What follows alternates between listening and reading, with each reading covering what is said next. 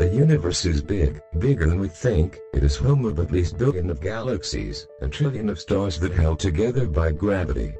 One of these galaxies is the Milky Way galaxy, our home.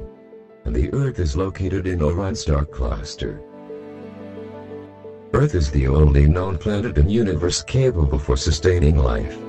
But there's a exoplanet beyond our solar system, that orbiting within the habitable zone of Proxima star. The Proxima Centauri b.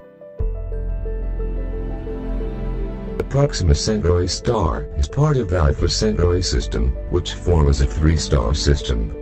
Proxima Centauri is the nearest star from us, at about 4.2 light-years away from us. Proxima Centauri named such that because of its proximity. These stars are almost certainly gravitational bound, called the Alpha Centauri A and Alpha Centauri B, which hold together as a binary system. But how far these stars? The Voyager 1 is the farthest man-made object from Earth. It is traveling at 17 km per second, but it won't reach the planet for another 70,000 years. Even the speed of light, the universal speed limit, will take 4.2 years before it can reach there. But if we could build, or invented a newly incredible technology, that can travel faster than our current technology, we can reach this planet within our lifetime.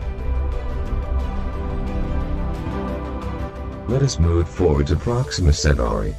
Proxima Centauri is a dim, small and low-mass star.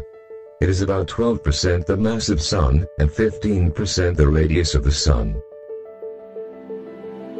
In this star there is a planet orbiting around. The Proxima Centauri b, that orbiting within the habitable of the said star, at a distance of 9 million km. With the right atmospheric temperature for water to exist, and become the key elements for life, that can grow and reproduce. But all of those elements were stripped out to its surface 10 million years ago because of the devastating stellar wind. The Proxima Centauri b is 1.2 times the mass of Earth, and almost same diameter.